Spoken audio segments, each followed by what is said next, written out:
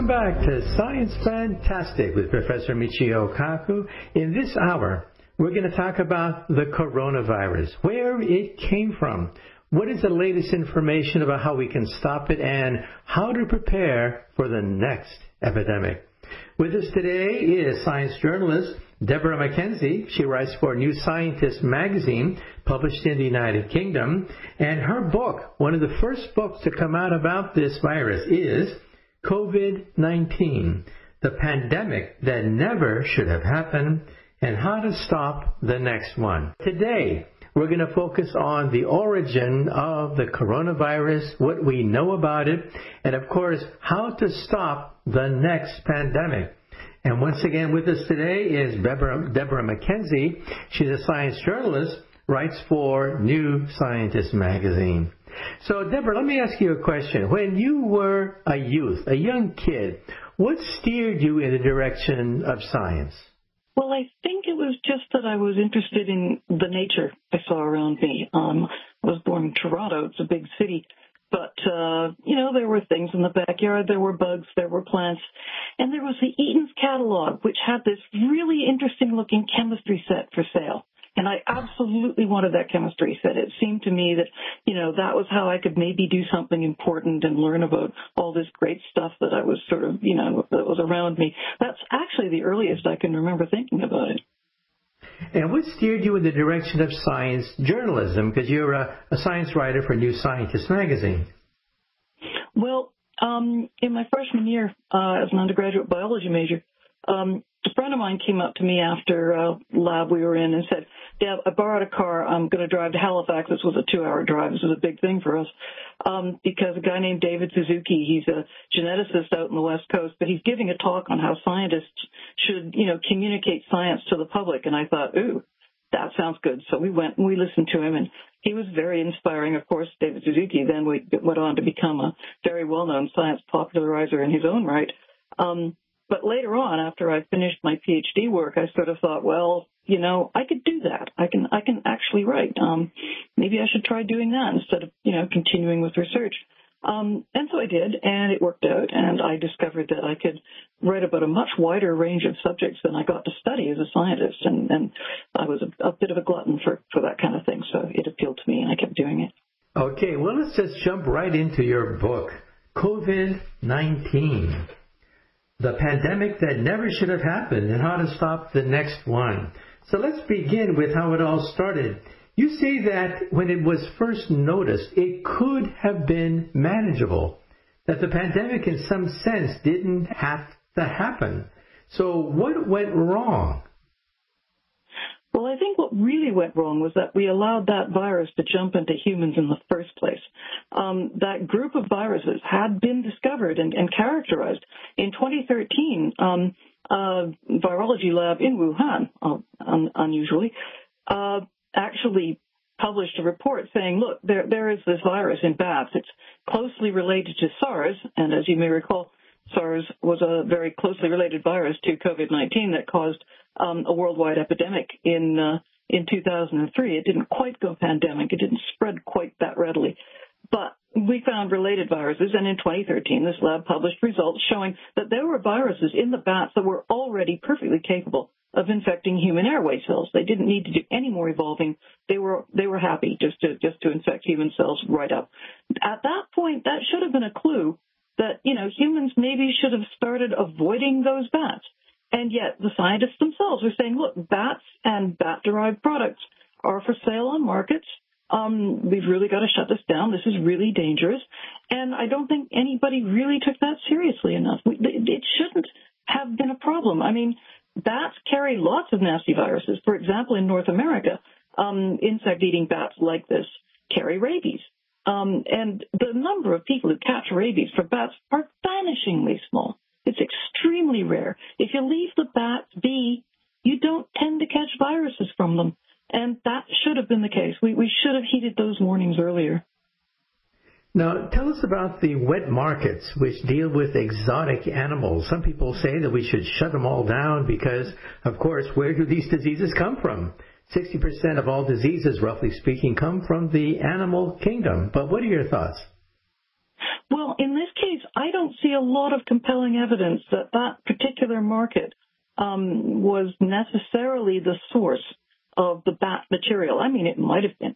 But of the first 41 cases that the Chinese reported, only a third of them, fully a third of them, were not related at all to that market, and only two-thirds of them were. Markets are also a place for human contact. It was being spread human to human by that point. It wasn't that those 41 people all caught it separately from bats. Mostly they were catching it from each other. And as we discovered later, a lot of other people in Wuhan had already caught it too that we weren't aware of. At that time, the Chinese weren't fully aware of the extent to which this virus, can make you sick and pass on through you and not even cause any symptoms. So, who knows what the role of that market was. There are other ways of encountering bat-derived products. In China, there is, for example, an apparently quite popular traditional medication derived from bat feces that you put in your eye to cure eye problems. That could very well have virus in it, possibly viable virus. Nobody's really looked. But I don't think we can necessarily say that this particular infection came from the market. It might just have been spread there a lot. On the other hand, we do know that other infections are spread via these live markets. Bird flu is the really worrying one. The H7N9 bird flu that was a bit of a problem in 2013, and a few years after that was almost exclusively found on markets. And Chinese cities discovered that when they shut down their live markets, they stopped getting cases of that virus. So, they pose other problems. And really, I think one should look into the hygiene of our entire food chain, including markets like that, to stop things like that happening. But, when it comes to viruses from bats, it might have been that market in this case. It might not have been. The evidence isn't clear. But we should definitely find ways to keep material from bats from getting into any kind of human contact. Now, as I understand, the Wuhan wet market did not deal in horseshoe bats at all. Zero. So, in other words, the only horseshoe bat that scientists confirmed were in the Wuhan Institute, which is at biosafety level 4, so they deal with these very, very dangerous viruses. And a case has been made that it was accidentally released from that laboratory. Well, let's take a short commercial break, and after the break, we're going to continue a discussion of a new book. The book is called Covid-19, the pandemic that never should have happened, and how to stop the next one.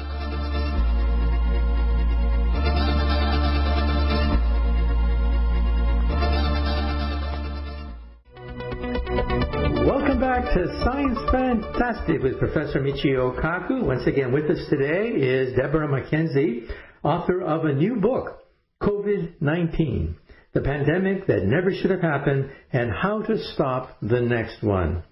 Well, as I understand, about 96% of the genes of the coronavirus are identical to the genes found in the horseshoe bat. So people have narrowed their interest in that bat, but that bat apparently was not dealt with, was not being sold in the wet markets at all. The only place you would find the horseshoe bat were in the Wuhan Virology Institute. And so some people say, aha, 2 plus 2 is 4. The only horseshoe bats that were in the area, you have to go 900 miles to Yunnan province. In other words, the only corona bats that were there were at the Institute. 2 plus 2 is 4, so maybe it was accidentally released from the laboratory. But what are your thoughts? Certainly 4, but that second 2 is not actually true. I hate to say it. That species of bat lives in the wild in Hubei province. It's fairly common across China.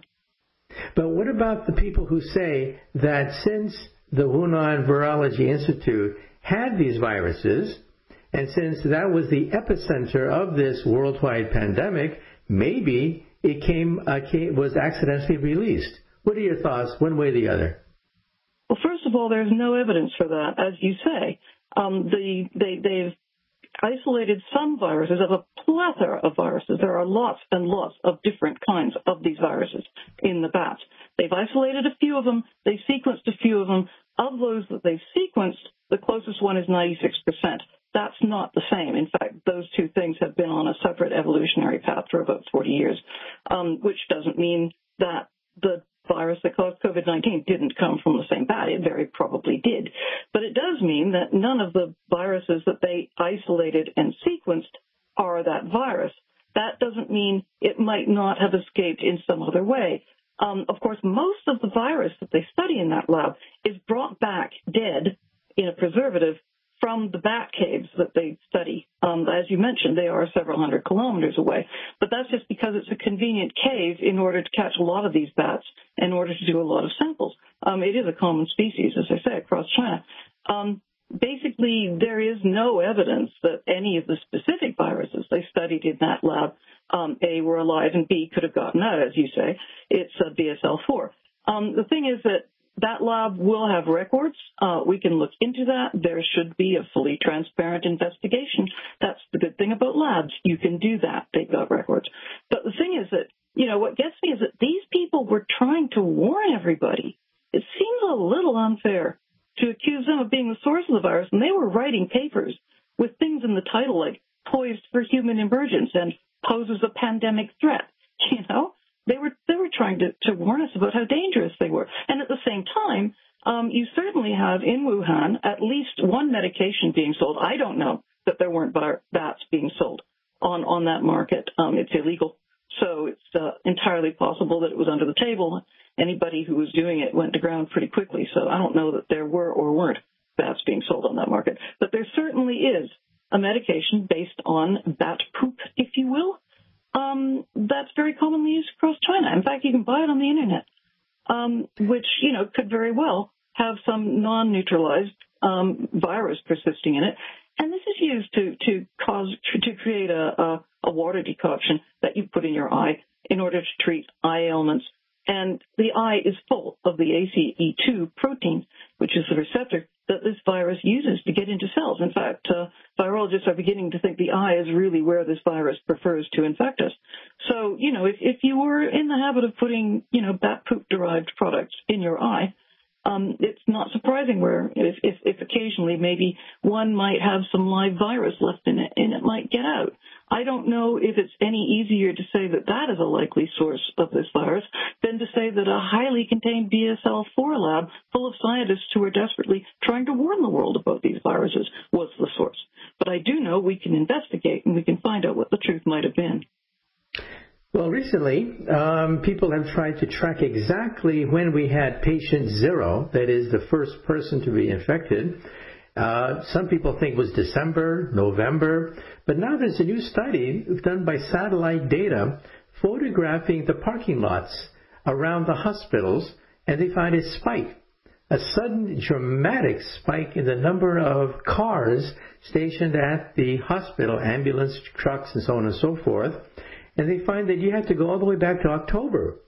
And so what are your thoughts about the fact that maybe this had been spreading much earlier than people had suspected, that maybe October or even before that, there could have been this infection starting from patient zero? What are your thoughts?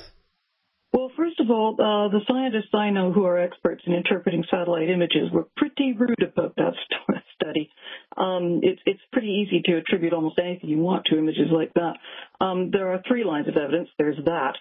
Secondly, there's the fact that the genetics on this outbreak have been very clear. The first few cases that were reported in China, all of those things were sequenced, and there was virtually no difference between them. We can pretty much tell when those viruses had a common ancestor, and it was very, very unlikely to have been before early November. And we have information that the earliest known case, when all the records are tracked back, was the 17th of November, and that fits perfectly with the genetic information. But what really is damning to me was that I looked at that data in that paper in some detail, and what you may not be aware of, because it, for some reason, is not a very commonly recognized virus, but there's something called respiratory syncytial virus. It's the single largest cause for hospitalization in very young children. And when you look at all those curves for the amount of cars in the parking lot in 6 different hospitals in Wuhan, they're up and down. They're all over the place. I mean, one is tempted to think that the resultant curve that the scientists plotted through that mess, showing a bit of a peak sort of in October, not August as was reported, but sort of September, October, more like October, when you plotted them together, was not really representative of much because all the different hospitals were having peaks at completely different times. But one of the reasons there was a bit of a peak at that point was because the biggest children's hospital in Wuhan had a huge peak in parking in its parking lot at precisely the time you expect there to be the annual respiratory syncytial virus epidemic, which is not surprising at all. So that seems to have driven that apparent peak. Nothing else in that data really provides much evidence at all that this was circulating as early as October or, as they tried to claim, August. The data just, frankly does not take account of other known viral phenomena. I mean, I even found the papers that the local medical researchers had written about when the RSV spike is in that province. And yeah, it's then, same as it is many other places. So, of course there were a lot of cars in the parking lot outside the children's hospital. On the other hand, we know that COVID-19 does not lead to hospitalization in children very often. So why would there be a large number of cars outside the biggest children's hospital in Wuhan for COVID-19? On the other hand, that happened at precisely the same time as the annual RSV spike. So, yeah, not surprising. I think that was, to be polite, kind of an unexamined piece of work, and people are giving it far too much credence and reporting it uncritically. As you may well appreciate, that's one of the problems with this flood of science we've been getting. Most of it is being posted as preprints before it's been reviewed. And I think that one might not fare so well at the hands of critical reviewers. Okay, well, the substance of your book is that the pandemic, quote, should never have happened. So what steps were missed? What steps should have been taken? Well, once it did jump to humans, I mean, as we all know now, it's a pretty slippery virus. I talked to every epidemiologist I know, and they were all saying, well, yeah, I mean, the minute they recognized they had a cluster of undiagnosed pneumonia, they could have, contained everybody. They could have, isolated them. Well, they did with the cases that they recognized. But the trouble is that for some reason, they refused to admit, even though the doctors knew it. Certainly by late December, the doctors knew because they were getting family clusters of infection. The doctors knew it was spreading person to person. And I think there was just a lot of reluctance locally to admit they had a problem on their hands, Okay, well, let's take a short commercial break. Once again, you are listening to Science Fantastic.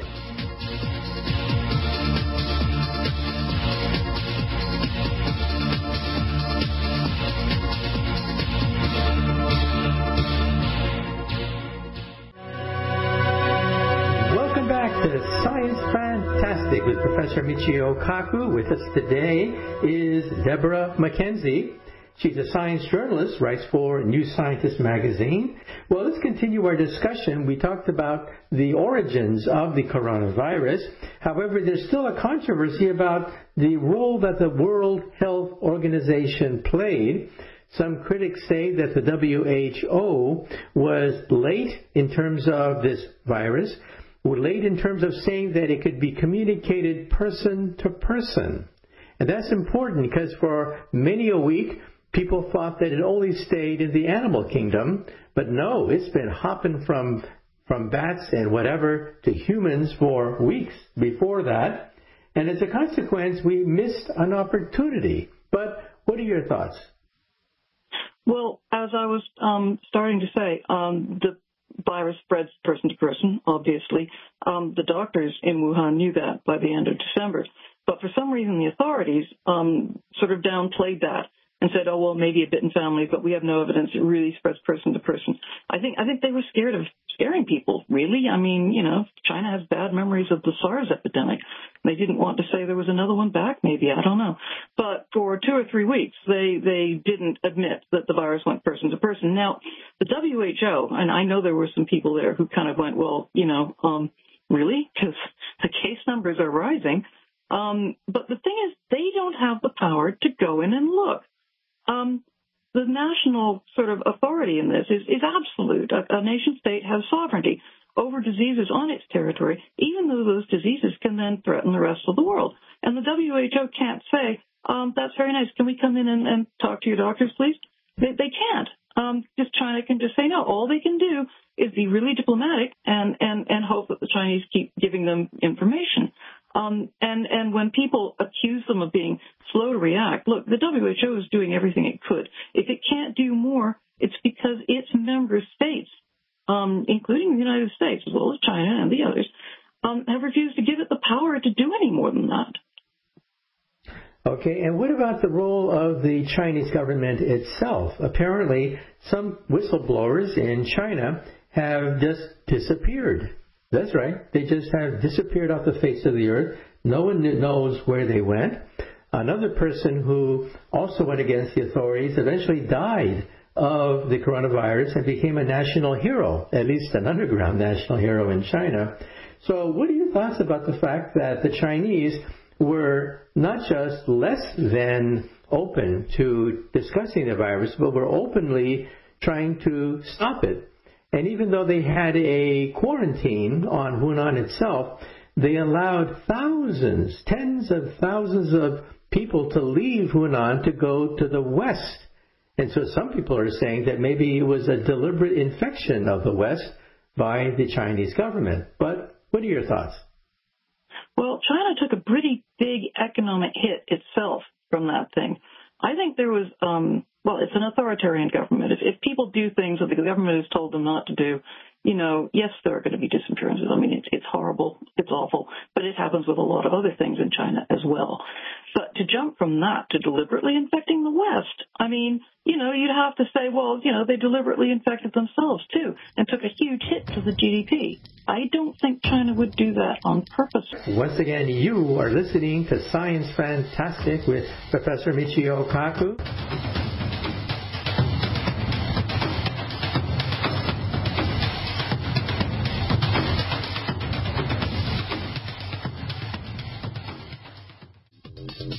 Welcome back to Science Fantastic with Professor Michio Kaku.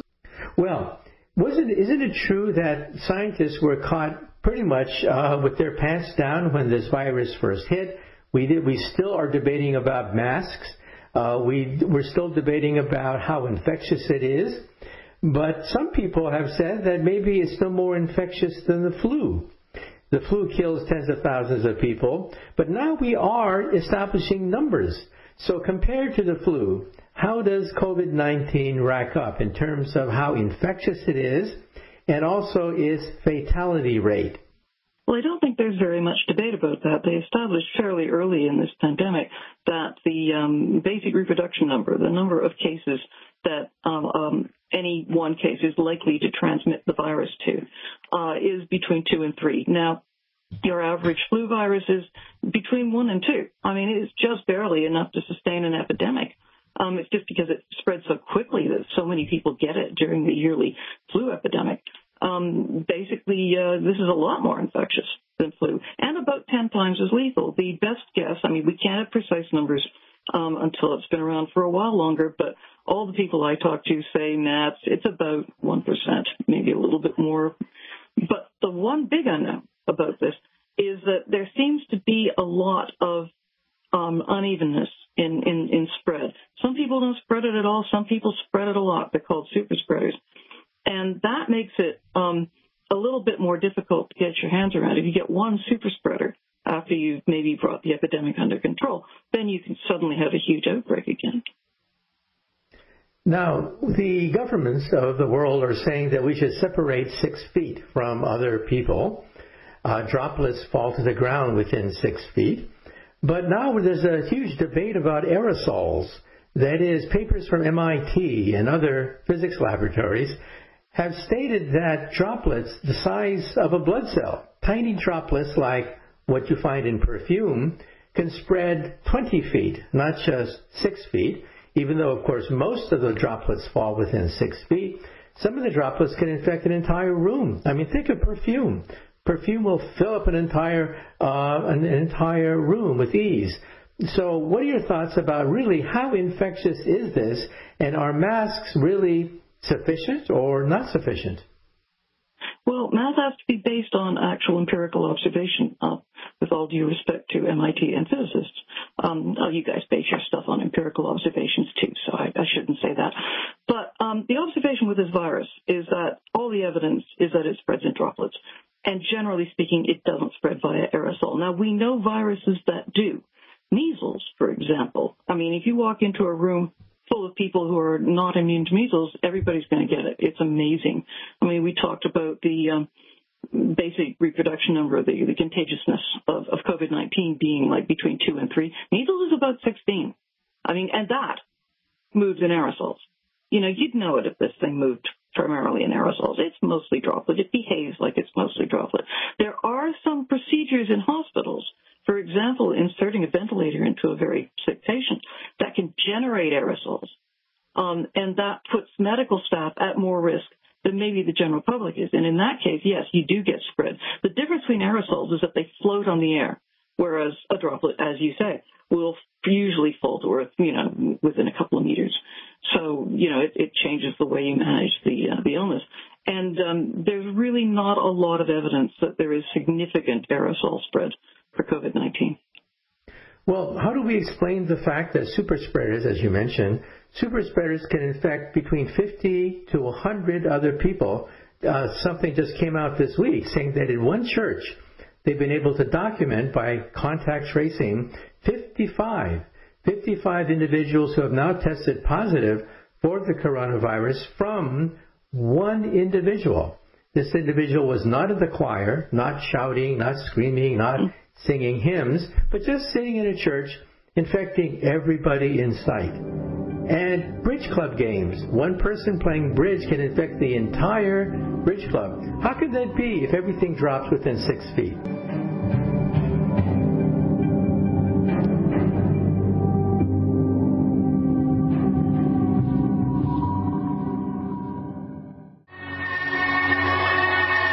Is Science Fantastic with Professor Michio Kaku. Welcome back. Once again, our special guest today is Deborah Mackenzie.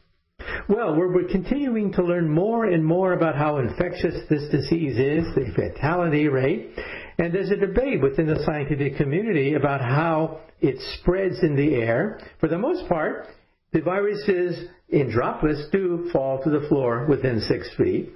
But now we have real data from contact tracing showing that super spreaders can spread it to 50 to 100 people. In one instance, we had a bridge club where one woman infected pretty much the entire bridge club. We know exactly where everyone was sitting in that bridge club game. Now we also have results coming out just this week from one super spreader spreading the virus to 55 other members of the congregation. Not coughing, no singing, just simply sitting with other people infecting the entire room. Therefore, some people are saying that maybe aerosols, that maybe it's being spread in the air. For the most part, as droplets, they fall to the floor within 6 feet. But in some situations, you can infect the entire room. What are your thoughts? Well, that's why I mentioned super spreaders. These are not that common, but when they happen, they obviously are doing something different. In some cases, it's just because of the premises they're in. I mean, for example, we learned early in this pandemic that being on a cruise boat is a pretty good way to spread the virus because you've got an air recirculation system that is recirculating air from all the different cabins. You keep people apart, but the air is moving in a particular way that tends to keep things going. Maybe there was some kind of air conditioning system in this church that tended to pick up droplets and keep them moving. I can't say without knowing more about it, and neither can the scientists involved. One worrying possibility, of course, could be that some variants of the virus are more prone to form aerosols than others. Now, typically this doesn't happen with viruses. Flu spreads in droplets. We know plenty of different varieties of flu, and we just never see aerosol spread, really, to speak of. But then this is a different virus. Who knows? Maybe one or two patients will get a particular variant of it. I mean, these viruses mutate a lot within a single patient. You can get variants of them, very many kinds of different sort of mutations of the virus within one patient. That's normal with an RNA virus. And maybe some of them just happen to form aerosols better. This is stuff we don't know yet. And that's one of the reasons scientists would just love to get their hands on, the viruses that are behind these occasional super spreading events to find out what's going on. Okay, well, also let's get into the substance of your book about the future. First of all, you say that in some sense it's inevitable that we're going to have another pandemic. I mean, after all, roughly 60% or so of diseases hop over from the animal kingdom. And you mentioned specifically the Nipah virus. And we should be aware of the fact that there are many candidates for the next pandemic. What are your thoughts? Well, there are many coronaviruses left in those bats. Haven't had a chance yet. For example, we've now had 2 coronavirus epidemics. One didn't spread so well, and because of a global effort coordinated, by the way, by the WHO in 2003, we managed to stop that one in its tracks. It took a lot of work, but we managed to stop that one and wipe it out. Now we have this one, COVID-19. Interestingly, if you have antibodies, if you have an immune reaction to SARS because you were exposed to it back then, that's not going to help you against COVID. So that tells us that 2 viruses from the same species of bat can cause disease in humans, and immunity to one won't give you immunity to the other. There are more coronaviruses out there in those bats. So, this could happen again. We could get, COVID-22 or COVID-25 in subsequent years. But then there are a lot of other viruses that scientists are worried about. There's bird flu. People talk about, when the bird flu pandemic happened. The bird flu pandemic hasn't happened. That virus hasn't learned to transmit between people yet. If it ever does, we could very well be in a lot of serious trouble. And scientists have been warning about that for years, but we're not much more. We have a bit more science done on it. We've done some vaccine development, but we're not much better prepared for it, really, than we were when the alarm was first sounded in 2004. And then there is, as you say, Nipah. And people are worried about that because it's got a huge mortality rate. It's as high in some places where it's been observed as 75% of people who catch it. What really is scary, though, is that, again, it's one that's carried this time by a different kind of bat, a fruit bat. People get it from them one way or another. Either in one place, the pigs were eating bat droppings and then the people were getting it from the pigs. There's a related virus in Australia where horses are eating bat droppings and people are getting it from horses. And then there's bats who are sort of taking sips out of a kind of sap that humans tap from trees and sort of leaving the virus in that, and people are getting it that way. And people thought, it's got to come direct from the bat. This is not spreading between people. It's not really, except just recently they've noticed, actually, where you have cases, you sometimes get a little bit of transmission. 1 or 2 other people will catch it from a person, and it's spreading in respiratory droplets. And as we all know, those can be hard to control, that kind of disease. So that's why people are worried. It's kind of starting to learn to transmit between people, and we certainly don't want a virus with that kind of death rate doing that kind of thing. Okay, Deborah, once again, your book is called COVID-19, The Pandemic That Never Should Have Happened and How to Stop the Next One, on sale soon.